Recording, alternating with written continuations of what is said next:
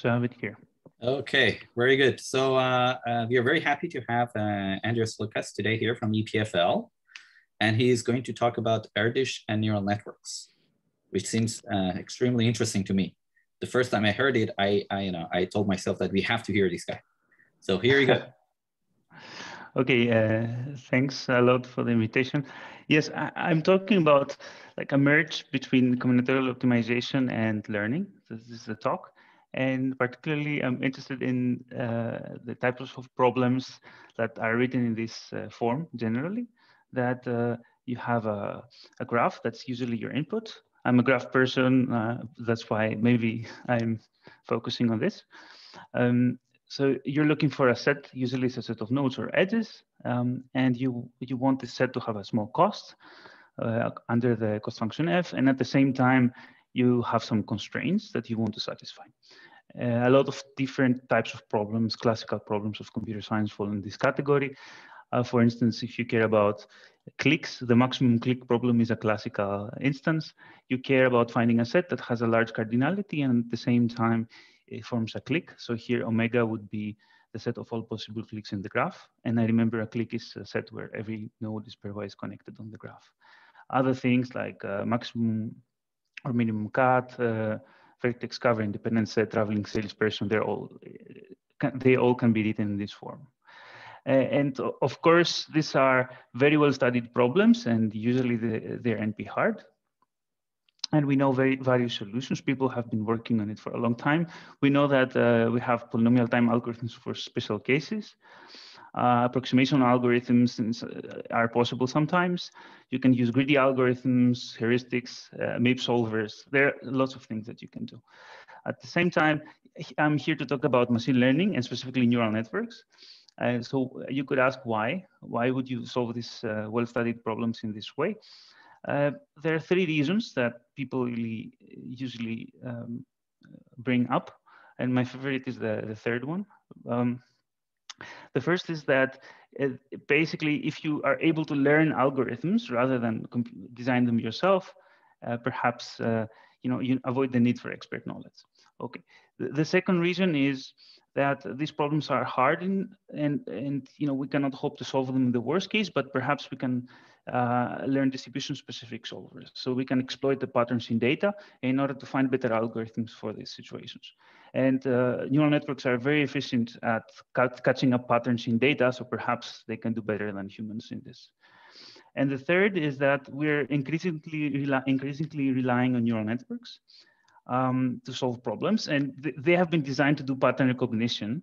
They're very good at this, but at the same time, we want them to do more. We want them to make complex decisions. And I think if we want them to do some kind of reasoning, thinking about combinatorial optimization is a very nice playground. Okay, and perhaps we can bring insights from other communities to deep learning. Okay, a historical overview. This idea of merging neural networks and machine learning with combinatorial optimization is not new. We traced it back to 1985, where there's this seminal paper by Hopfield and Tank that said, let's solve the traveling salesperson problem with the neural network of the time. This is a Hopfield network. And this created a lot of excitement because it could solve some simple instances. But people, after around 10, 15 years of working on this, I think my understanding is they hit some roadblocks. They could not scale these neural networks to solve bigger instances. They are unstable. So they kind of forgot about this. And then in a little bit more modern times, with more modern reincarnation of deep learning, people started to think about how to solve algorithmic problems. This paper is, it's not doing exactly combinatorial optimization, but the author said, okay, let's use attention is a type of neural network to reason about orders of sequences. And for instance, to learn sorting algorithms or learn to find convex halves. And they saw that the neural network could do, not perfectly, could not solve this perfectly, but they could do something. And then this inspired people to think about this more. A lot of different things happened. Then reinforcement learning became a big deal. People started to use RL, for instance, to solve Go and other complicated problems. So that started to appear. We also have specialized neural network architectures that are very efficient for graphs. I call them GNNs, so graph neural networks. And people thought that, okay, these are a very good match for these problems because it seems that they also have connections to classical algorithms or frameworks that people have used. For instance, to belief propagation for solving satisfiability problems, or to local algorithms in distributed computing. So GNNs, you can see them as parametric versions of these frameworks. And then perhaps in the last 1 year, people started to see, okay, how to think how we can get the best performance possible. Perhaps we can merge solvers and like the best algorithms we have with neural networks. If you look at this literature from a perspective of learning, machine learning, you will see 3 types of paradigms that are used: that of supervised learning, reinforcement learning, and unsupervised learning. And I think it's instructive to look at them, their pros and cons. So supervised learning is the most popular one.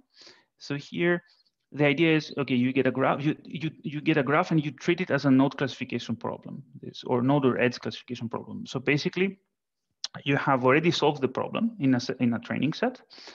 You have a lot of examples of solved instances, and then you train the neural network given the input to produce the output. Okay, if you do this, the great thing is that we know very well how to train this. It's fully differentiable, so it's optimization effectively is easy of the neural network, and generally it's stable to train. And people have shown that this can perform well within the same distribution. So you can generalize within the same distribution. Some very big challenges or difficulties with this approach is that, of course, you need to have solved the problem before in order to solve it again, which is like, okay, brings the questions of what's the use. And you can argue that I will solve small instances and try to generalize to bigger ones, but it seems to not be possible, or perhaps it's very limited the ability of neural networks to generalize to bigger instances than the ones that were trained. Another thing is, okay, there's another difficulty here is that in many of these problems, there can be a lot of different solutions to the problem, and all of them are valid. For instance, a SAT formula can have many valid assignments. And if you have a single solution, and you train your neural network to predict that solution, you can be penalizing it when it's finding other good solutions. So that can also be problematic. This is an interesting reference, interesting paper that we found that says that actually, under some complexity theoretic assumption, it's not really feasible to sample hard instances, not even if you generate them yourself. So that's another reason to say perhaps even you cannot even generate large data sets of hard instances. So you cannot really hope to train the neural networks to solve hard instances either. Okay, the second paradigm is that of reinforcement learning. This has been widely successful. And the idea here is that we will forget about differentiability. So we will work with discrete functions, but we'll try to estimate the gradient, or estimate it or approximate it.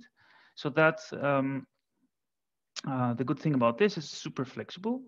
You can use it for even very, very complicated problems like solving Go or StarCraft. It's a very flexible methodology, and you can get very good results with this. At the same time, because you don't have gradients when you're optimizing your neural network, optimization is harder.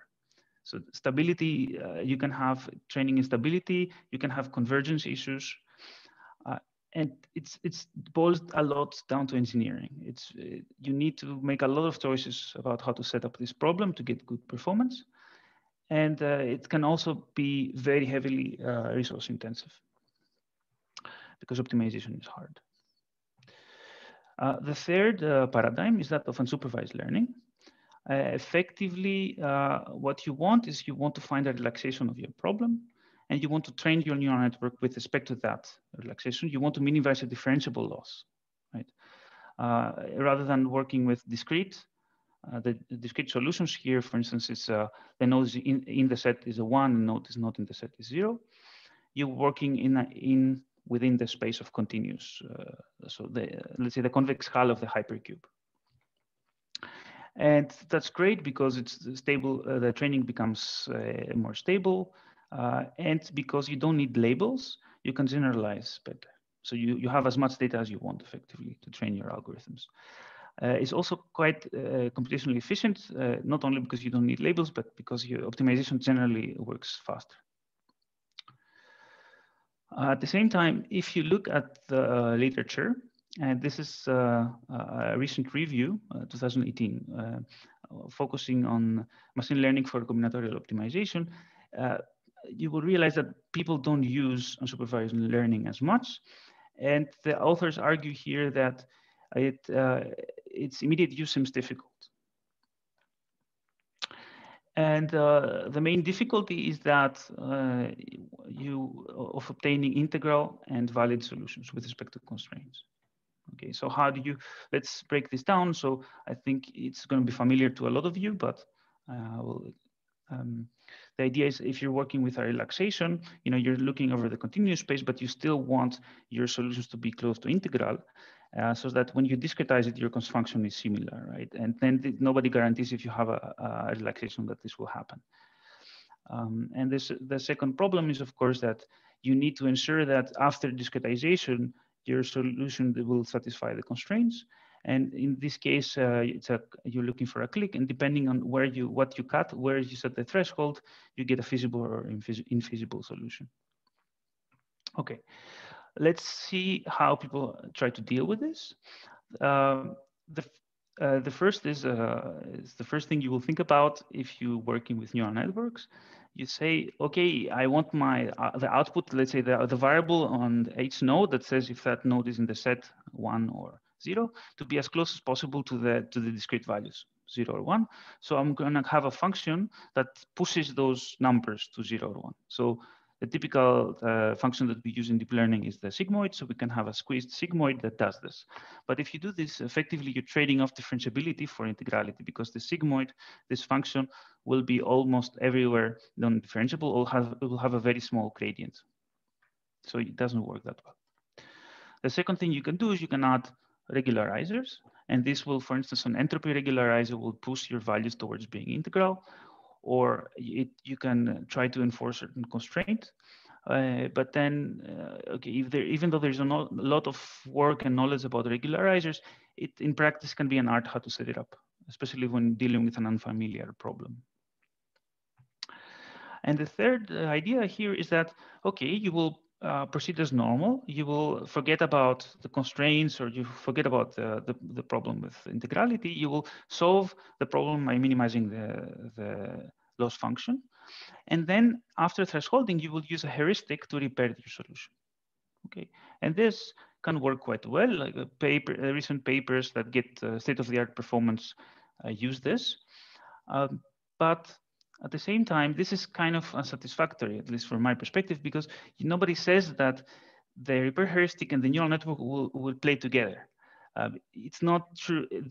When you're training the neural network, it doesn't know how the repair heuristic works. So what you would like to have is that the solutions that the neural network outputs are the ones exactly that could be repaired by the heuristic, but this is not dealt with here. Okay, so our approach is basically a way of a framework for setting up these problems such that you can deal with some of these drawbacks. And it's inspired by a lot of classical techniques from combinatorics and from discrete algorithms. In very broad terms, what you do from an algorithmic perspective is you train your neural network to minimize differentiable loss. That's a relaxation of the cost function. And then you use some kind of decoding procedure to obtain discrete solutions. So this is very similar to the solve and repair that I was saying before. But the main innovation is that the loss function is specifically designed such that the decoding works. So the neural network plays together with repair or the solution for discretization.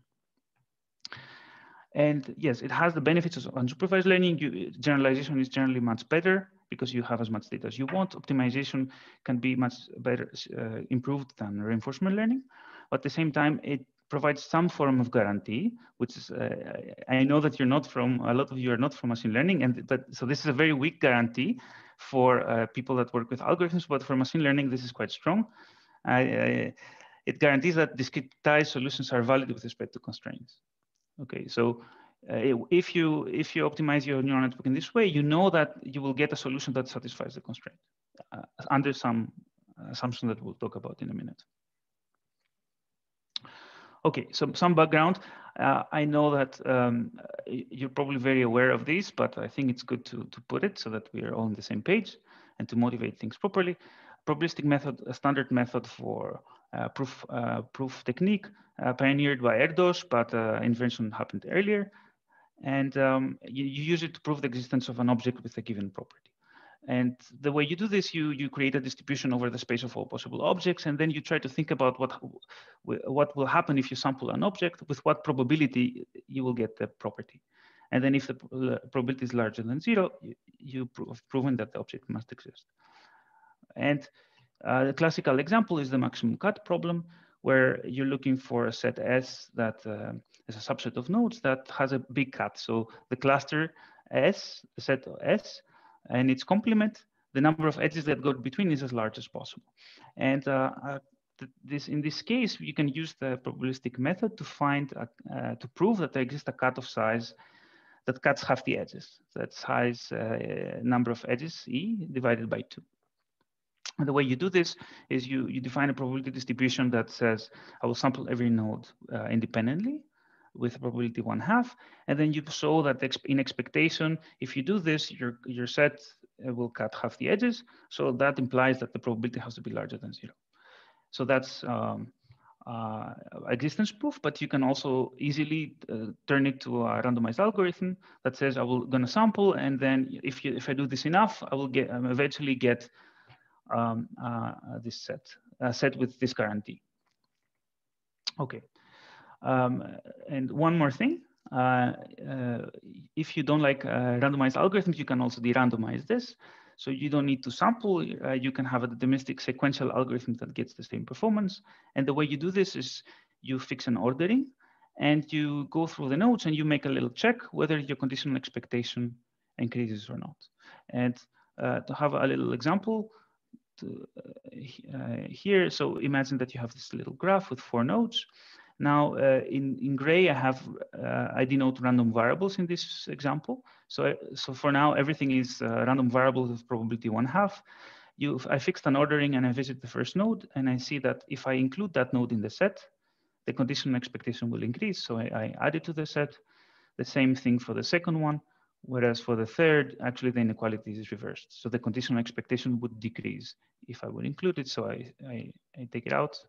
And then I return the first 2 nodes. In this case, if you do this, you know that the set that you will get, no matter the ordering, always has cuts half the edges, at least half the edges. Okay. Yes. In what sense is this deterministic sequential? Because you are using randomization. So the randomization, it's not. So I fixed an ordering, it's arbitrary. And I visit the nodes and I compute a quantity that's deterministic, the expected cut. So given an ordering, everything is deterministic. There's no randomization here. Okay, thank you. Yes. Okay. These are all very classical. Now, how to combine this with deep learning? The idea is to apply this method, but to use the neural network to learn the probability distribution. So, okay, so let's see schematically how this works. The neural network will take an instance, the graph, and will output a probability for every node. And we will train it in a way, and this is where the magic happens, such that you ensure that the learned distribution will contain a small cost and feasible set with sufficient probability.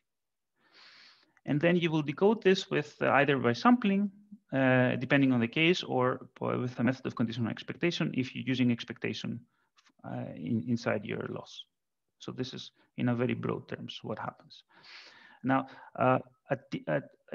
I usually don't say this, but since you're coming from like a more classical backgrounds, let me say that a difference here is that this neural network, after, let's say you learn it, you train it in the training set, I will gonna test it on my test set, but then I'm not gonna resolve an optimization problem or retrain it on my test set. I will freeze it, and I will test it on instances that it has never seen. So it's not, it's more similar to learning an algorithm, like than to solving an optimization problem for every instance, and that is a key difference. Okay, the details. So the distribution D, in principle, you can use a lot of different distributions. We opted for the most simple one because it makes our life easier later on. And that's you sample independently every node with probability PI, which is super simple to do with a neural network. Effectively, you output a number to every node, and you threshold it to be between 0 and 1. Okay, now the training. So we will minimize a lot. So what is this distribution? The distribution D is for what? For the probabilistic method, you need a distribution, and then you need to show that when you sample from the distribution, the object that you care about, so you will get an object that has the property that you care about with a given probability. So you need to define a probability distribution to start from. I see. So you have a product distribution. That's what you're saying. Yes. So this is a product distribution. Okay. Just because it makes things very easy. You could use other things, but I think the idea was here to push as much of the difficult job to the neural network. So instead of coming up with a more complicated distribution that you need to do a lot of work to derive analytical expressions for the loss functions and things you need to do, we say, okay, neural network, do what you can with this very simple distribution. Okay, so how do you train it? How do you define the loss function? I'm going to talk about the unconstrained case first because it's much easier. So the idea is to try to find a loss function that satisfies the following property, that when I sample a set from D, the distribution, I know that with probability at least D, the cost of this set will be smaller than the loss function. Okay, you can basically, this is a tail inequality, and you can any tail inequality that you derive, you can use it to devise a loss function. But the most simple thing that you can do that will work well with the sequential decoding that we said is to use Markov's inequality. So if your loss function is simply the expectation of the cost function divided by 1 minus t, equation 1 will hold, assuming that f is positive or non-negative. Okay.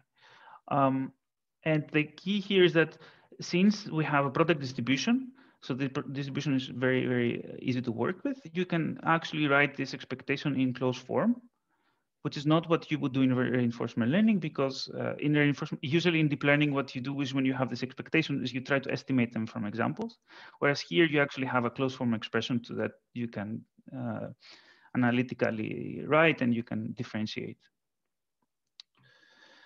Okay, and then you can recover the set. After you train it, you can recover the set either by sampling, or if you use the expectation, you can use the method of conditional expectation to deterministically decode it.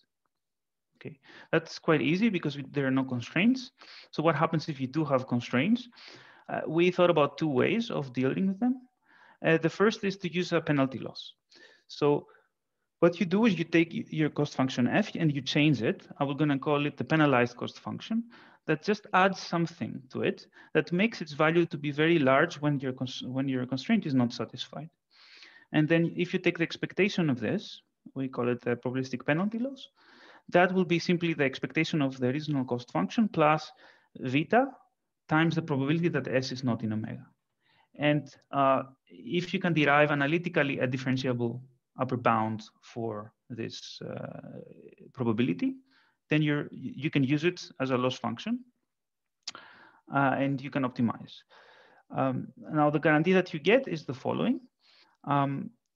Effectively, that if your loss function falls sufficiently, and is smaller than 1 minus t times vita, where vita is an upper bound, is a uniform upper bound on your cost function, then you know that with probability at least t, a set that you sample from the distribution will abide to the constraint, and at the same time, its loss function will be small enough.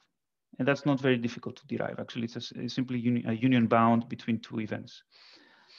Okay, this is nice. The difficulty here is that you need to have an expression for this probability, but there's another way that only works for linear box constraints. So a linear box constraint has this form. So you have the sum of the elements. So you associate like a scalar with every element of the set, and you need the sum of the scalars to be in some interval. In this case, what we do is what we call a renormalization method. So the idea here is that you take the probabilities that the neural network outputs, and then you rescale them such that the constraint is satisfied in expectation. So what you do is I'm going to set the probability such that on average, the constraint will fall exactly in the middle of this interval. And you can do this with a nonlinear rescaling. This is very simple to achieve. It's an iterative method that converges to the right rescaling. And if you do this, you can get the following thing. You don't need any more to have the probability to have an analytical expression for this probability. What you do is you derive a loss function for the unconstrained problem, L. So for instance, this could be the expectation or it could be some other tail inequality. And then you say that if under this renormalization, I know that my constraint will also be satisfied, and the only thing I pay is that my probability is reduced by a little bit. And this is effectively bounding the probability that if I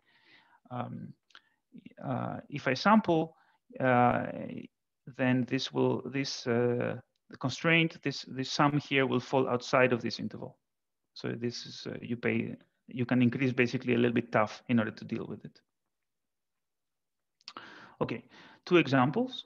This is the maximum clique problem that I told you about. You're looking for a clique of maximum size, and the graph partitioning problem. So here, because graph partitioning, the graph cut, the minimum cut problems are polynomial time, we said, okay, let's add a constraint to it. We had 2 choices, cardinality or volume constraint, but we wanted to compare with the local graph clustering method. So we said, okay, let's put volume. So we have basically finding the minimum cut subject to the volume being in a given range. This is not exactly like minimizing conductance, but it's similar because what you can do is conductance is the ratio between the cut and the volume. So you can say, I will minimize the cut for a given volume and I will scan across all volumes. And then I will select the best, and that will give me a solution to the problem of minimizing conductance. I say that because it will come later, and I know that we haven't done in the audience. So. Okay. Now, maximum clique, the loss function. This is how we set it up. So we have a constraint that your set is a clique, and we need to minimize the something. So it's the negative weight. And just to work with weighted graphs, instead of working the cardinality, we have here the number of the weights internally in the clique. And okay, you need non-negative, so you can rescale it. No, shift it, not rescale it, with a gamma. And you get, if you do the math, you do this, you get this expression. And what's interesting about this is, okay, it contains a term that is a quadratic term that's defined on the edges. And here's a term that is not on the complement graph, so non edges. And it's linear time to compute on the number of edges, because this, you can easily write it as a function of the edges that exist rather than on the non-edges. So it also works efficiently for sparse graphs. And the guarantee that you get is that if you minimize your loss sufficiently, then with probability at least t, your set will be a clique when you sample from this distribution, and its weight will be larger than this. So if your loss is sufficiently small, this will be close to gamma, which is an upper bound for the cost function. May I ask another question, please? Yes. Another question. So how is n tending to infinity, or is there n any determined? How do you determine n? Because what is, sorry, what is n? Well, you are doing this gradually. You're computing the conditional expectations gradually. So how many conditional expectations are you calculating? I guess it's the number of edges, or? I will tell you. So it depends. Okay, with this you can either sample or you can use this method of conditional expectation. If you use the method of conditional expectation, you need to basically compute the conditional expectation once for every node. But there are two optimizations that you can do, which would imply n times e times number of edges complexity. But there are two things you can do. First, that because every subset of a clique is like clique has this matroid property. So if every subset of a clique is also a clique. So whenever you encounter a node, if it doesn't belong to the clique, so basically if you check locally that the constraint is violated, which is very simple to do, you can directly ignore it. You can disregard it. So you didn't need to check. And also in the computation, there are things that you can reuse because when you're computing these conditional expectations, so it's faster. I don't have an upper bound for the decoding complexity for this problem, but yeah, it's not that bad. Okay. Thank you. You're welcome. Okay, graph partitioning. This is the formulation of the problem. We have a volume constraint that's in an interval, and we have the cut, and we use this renormalization method, which allows us to basically to use as a loss this the simple expectation of the cost, which is has this nice simple expression. And the guarantee that you get is that the cut will be at most the loss divided by 1 minus t. And the constraint will be satisfied with this probability. So the probability depends on, you can choose t such that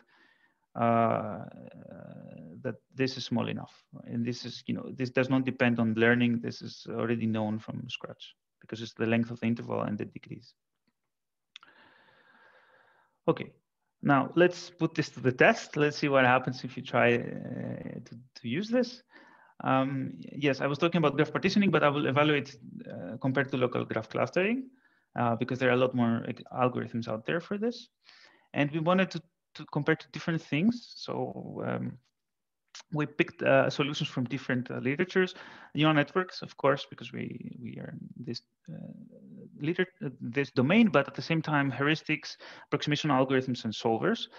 And in terms of solvers, we try to look at MIP solvers that are very efficient in practice.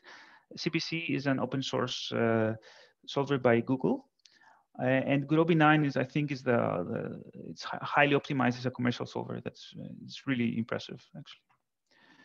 Datasets, real world datasets, and at the same time hard instances, and just to make it clear here, so every data set has a collection of graphs, and we split it in two. We have the training set and the test set. We train at the training set, and we evaluate on the test set, right? So the neural network has never seen, it has learned an algorithm, and it's called to make a prediction on an instance that it hasn't seen. And architecture, this is, okay, it's a little bit perhaps technical for this audience, but it's a kind of standard neural network with tricks that we know.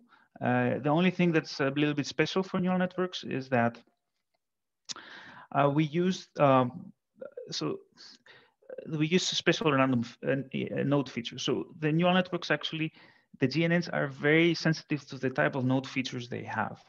And it's in that literature, it's known that GNNs without node features, so basically just when they just are given the graph, they're not very strong. There are a lot of problems that they cannot solve. Whereas, actually in one of my previous papers, I showed that if their features are sufficiently diverse, they can be as equivalent as a Turing machine on the same input. So having powerful, good features is important.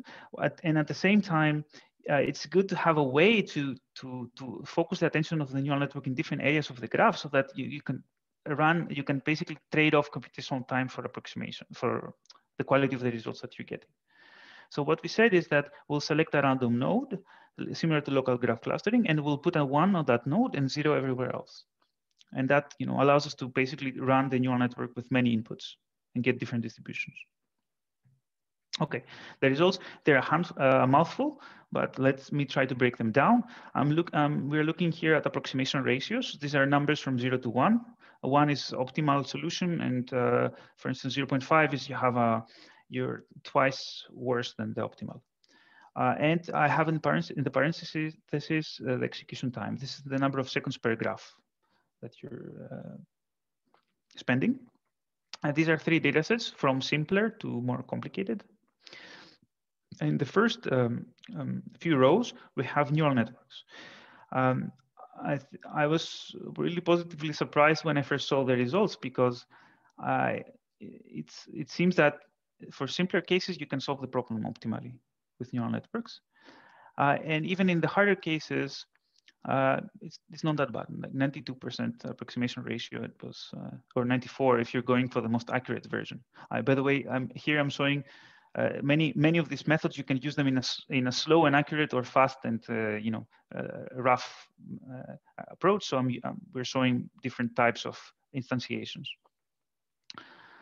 I think it's interesting to consider this BOMSE and MS.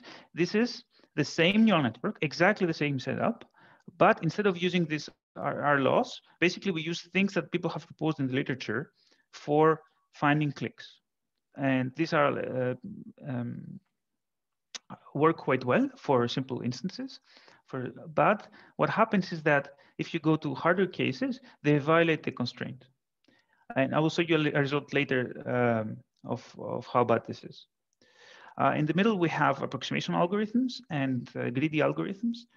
Here, this is the network X. It's a standard MIS. This is the maximum dependent set algorithm for this, and it doesn't work that well. Actually, you see, it falls behind. Whereas if you look at more recent and highly optimized greedy algorithms, what they do is they can solve the problem worse in terms of of quality, but faster. So they're also kind of good. They're good solutions. And at the bottom we have MIP solvers. CBC struggles, especially when you go to harder and bigger instances. Whereas Gurobi, this is really amazing. It can solve everything to optimality, even though it starts to slow down. And you will see in a minute what happens if you go to slightly larger instances. You really see the problem with scalability. If I could ask quickly, how big are the cliques? Like, how many vertices are you finding in these graphs? They're not that big.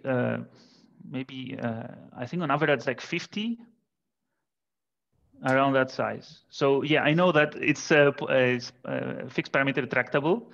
So it's polynomial time if the size of the clique is not n. Yeah, but that doesn't help you do it in a second. So yes. It's still okay. Perhaps I will skip this. I want to show you some ablation study. So this is the percentage of the test instances where the constraint was violated. And by construction, our method does not violate the constraint. But if you use another loss, for instance, on Twitter, around 80% of the cases, the constraint was violated. So that's a big improvement. And this is, to advocate for learning, because somebody could say that all the heavy lifting is happening from the derandomization procedure. And to test this, we have random probabilities, and we compare if you learn. And this is a different data set, a different instance, and you are improving. I mean, this derandomization procedure helps, but you can improve the results by learning.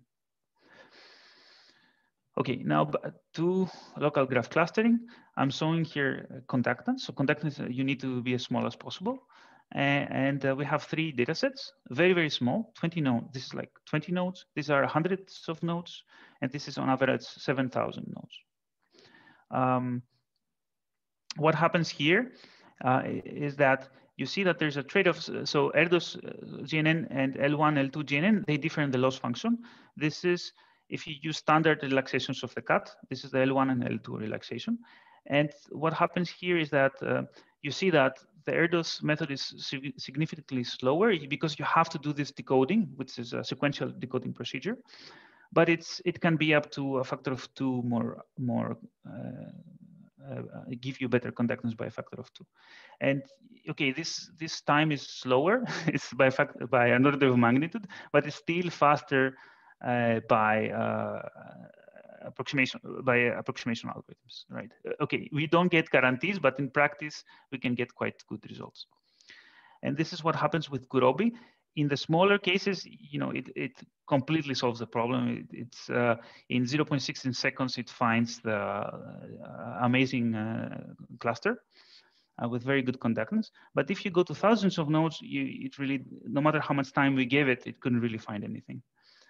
So you see that, you know, MIP solvers really struggle, even if they're heavily optimized. Okay, this is I think my last slide. Let me try to sum up. And for machine learning and supervised learning, like basically solving the problem without labeled data is considered the long-term goal. But in terms of combinatorial optimization and reasoning, what seems to happen is that the algorithms learned by unsupervised learning do not give guarantees, neither in terms of optimality or feasibility. And you know, this Bengio and al, they argue that, you know, this should be a priority. And what we have here is, you know, we bring some ideas from combinatorics in order to make part of this desirable property true, in the sense that we can now ensure the feasibility of solutions for various problems. And in practice, it works quite well. Now, okay, let's have a reality check. First is, in practice, should I use this? Not yet. If you have small problems, MIP solvers are really very good. If you have very large instances, greedy algorithms, especially when, you know, people have worked on the problem for a long time, they're still one of the very competitive. It's also, this approach is only feasible when you can have analytical expressions for the loss and the constraints. So if you want to deal with, for instance, you want to enforce constraints, I want to find a tree, or I want to find a Hamiltonian cycle, or like something more complicated, it's not really obvious how to do this. And you know, we're still far from deriving optimality guarantees. So this is something that is really lacking. Okay. Okay, let me close here. This is, I have to say, you know, a lot of this work was done by Nikos. He's my PhD student, and you know, I'm really happy to have him and to work with him. So big thanks for that. And if you I don't know, if you want to see how it works, we have the code open source on GitHub, so you can try it out and you know, interact with it. Yes, so I'll be very happy to take your questions and discuss about challenges. And yeah. Thank you very much. So I have one question, right? So you started this graph neural net with, you know, the reason that you like is that you can reason, right? Yes. Okay, so what can you reason about exactly? Yeah, it's difficult to say what it means. I'm thinking of it as learning algorithms in a way. And I'm thinking about it as like trying to enforce, for instance, for me, like enforcing constraints is a type of something that you would expect from a agent that can do some reasoning. But this is not a very, right. I don't know. So here is one thing that I'm wondering. Like, we know that for, you know, some of these combinatorial optimization problems, right? Greedy is the, you know, at least for the worst case, it is optimal, right? And is there any hope to show that, you know, these learning algorithms are going to do something like greedy? Well, okay. It depends on the problem, I guess.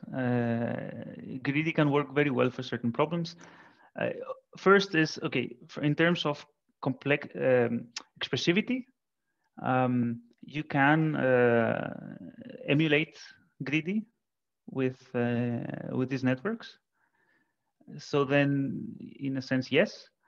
But then I think when you're talking about deep learning, you don't ever care about worst case performance. It's always an expectation. So it's always about what kind of result you're going to get, the average case complexity, the average case performance. So it's different. Yes. Right. So what I'm saying is that you're cooking up, a loss function and a regularizer, right? And what I'm hoping is that okay, so is it possible? Because as you said, right? So you can actually have a graph neural net that emulates exactly grid, and well, that is probably of no use to learning because there is no learning happening, right? So it is just emulating, right? On the other hand, you can say, well, I'm going to actually have these loss functions, and then I'm going to train. But maybe, can I say anything about what is this thing learning? And that's another big problem here, right? That we don't know what it's being learned. Okay. I see. We never know. We can only say in the best case you can have generalization error guarantees. That you say, okay, if you see this expectation of this performance in test, but even that is very difficult. No, in practice it's not difficult, right? You have a validation set, and if it's big enough, you can get a bound. But in theory, it's hard. Yeah, so there are a lot of limitations, as you said.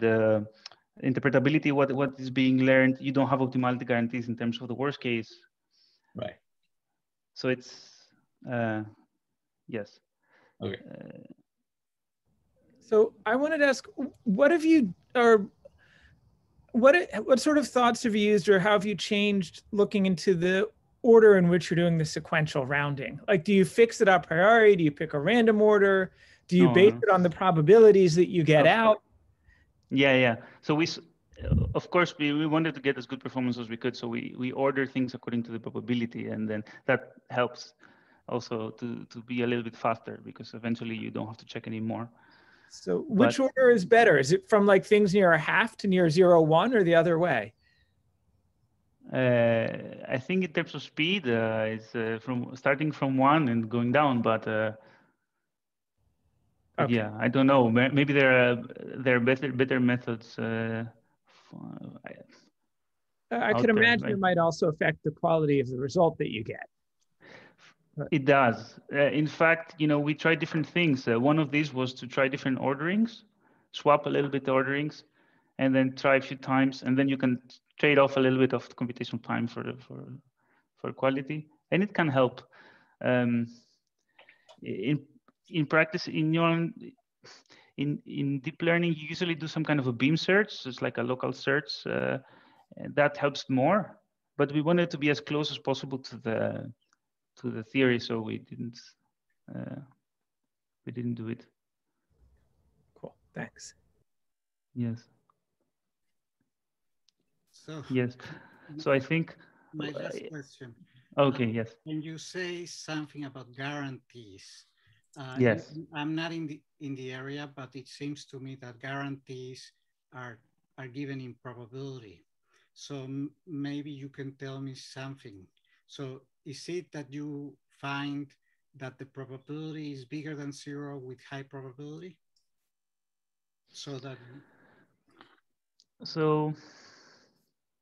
Well, effectively, here you can see it as that your loss function is the probability that an event will happen, and you try to maximize this probability. I think this is kind of equivalent.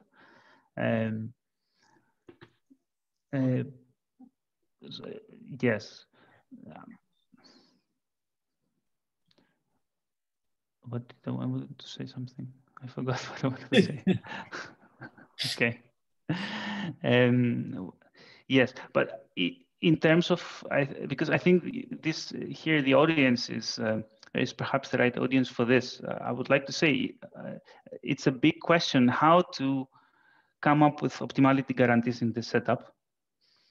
And if you have some ideas, I will be very interested to discuss, because it's a little bit, it's tricky, because usually when you have approximation algorithms, the whole key is that in your relaxation, you know that you will solve it optimally, so you will get a lower bound for the cost, so then you can use this to. But here you don't know whether, like, your function is not convex. It's like that you're minimizing. You have no guarantee about what's going to be the cost of the optimal solution. Right. So you only have a guarantee about feasibility, right? You only have a guarantee about feasibility. Yes. Yeah. Okay. I forgot. I remember what I wanted to say, because now actually we're working with satisfiability problems, and there, because there are two versions, like the one that is the optimization version or the decision version. And then if you wanted to solve the decision version, any non-zero, like any epsilon probability is enough to guarantee that this is a satisfiable instance. So there, you can really find any 0.0001 probability, and that's enough. So that's, yeah, it depends what you want to do. Right.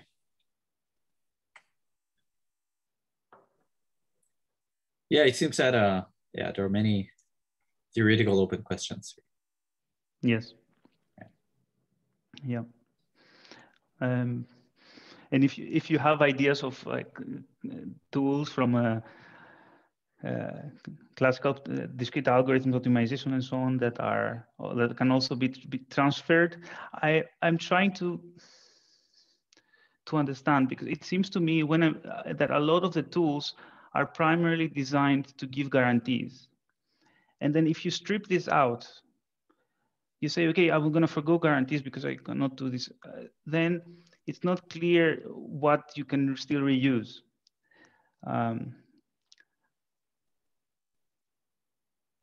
Yeah, but the thing that comes to mind is a lot of work that Afonso Bandiera has been doing, which I don't know if you're familiar with, on trying to find dual certificates when they solve optimization problems. And he's been looking at a lot of random instances, but sort of the same code can be used.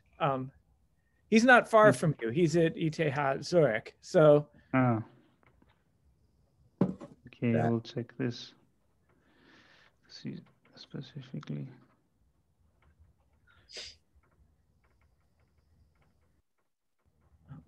Okay. But one could imagine that your algorithms might come up with solutions that then either his techniques could find a dual, or you could, turn his techniques into something you can do with a graph neural net and try to find some dual certificates. Okay, I don't know much about this, but I can check it out, especially since he's close by. Yes, I don't know if that helps in the COVID era, but in a few months, that should help. Yes. Sure, great. So I think it was on time. Yes, very good. Thank you. I'll send you the Zoom link for short chat, and then we can have after. Thank you. Thank you very much. Yes. Awesome to present to you and to talk to you, and have a nice day, and perhaps we'll talk with some of you a bit more. Okay, take care. Yes. More early, I'll send the link. Yes.